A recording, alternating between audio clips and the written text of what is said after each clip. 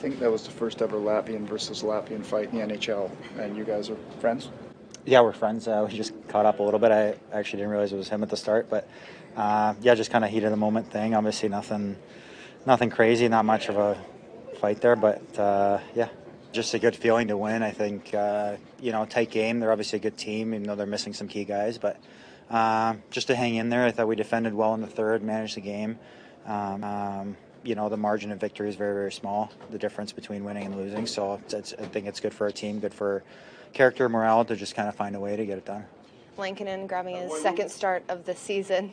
What can you say about him and the confidence in him? Yeah, I mean, he's been exceptional. I mean, he's made some big saves tonight. A lot of confidence in him. He's really, really good and played 2 games he's played has been great. I mean, we're confident whoever's in net, whether it's Artie or him.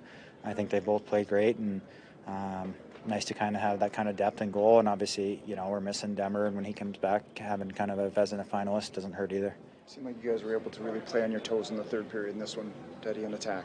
Yeah, I think that's what we try to do, is stay aggressive. We don't want to, up by 1 or 2 or tie game, we don't want to sit back. I think these days, it's goals can come quick and fast, and whenever you sit back, you tend to get punished for it. So, I think it was a great experience for us as a group, and finding that game, making those little plays, whether chipping pucks in behind him if there's nothing there, or winning one-on-one battles. So it was good for us. Finally, just your goal and how you saw it. Did you have any chance to see that it went in, or you just? I actually haven't seen a replay. I was coming around the net. I thought I had him, and then it seemed like he saved it. So I was a little disappointed in myself that I didn't score. And then I came to the bench, and guys are saying it went in. So at that point, I was just kind of praying and hoping it went in.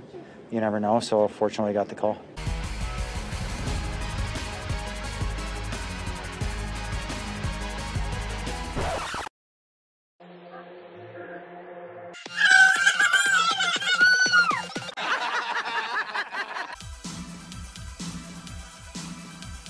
Generational talent.